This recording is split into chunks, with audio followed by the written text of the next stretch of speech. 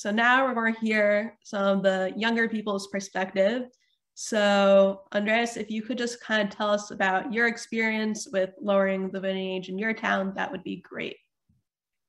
Yeah, of course. So this past March, the town of Chevy Chase officially lowered the voting age to 16. That includes myself and many other teens were allowed to vote in this past town council election. Some other things that got passed with the charter amendment is that 16-year-olds are also eligible to run in the town of Chevy Chase. And along with that, non-citizen 16-year-olds are allowed to vote in the town of Chevy Chase. But from my experience, it was a process where a lot of people brought arguments up of saying, you know, why you? Why does a 16-year-old have the ideas to push this forward? And I think the best kind of way to put it is in 10th grade, we all learn about the US Constitution. We learn about everything in the backbone of democracy. So why not apply it? Why not apply it to a firsthand, pretty simple way to really see democracy in action?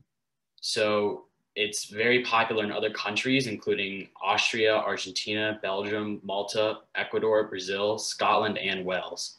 All of those countries have 16-year-old voting ages. And there's efforts in Canada and Germany to pass it as well.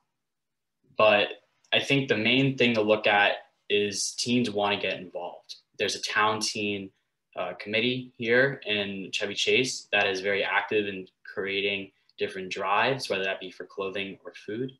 And people want to listen to what they have to say because it's the future.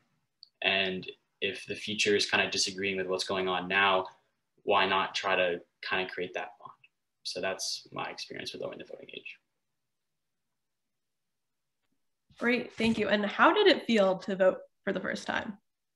It felt great. It felt great to finally have a say in what's going on around me, and especially with local traffic laws at that point was a huge kind of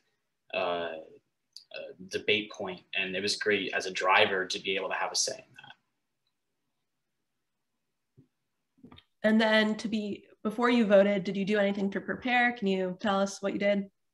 Yeah, I knew kind of who was running just due to the fact I was so involved with a lot of the town council members already going into the process. So I just kind of looked at who was arguing for what and what I kind of agreed with going forward, and I made my decisions.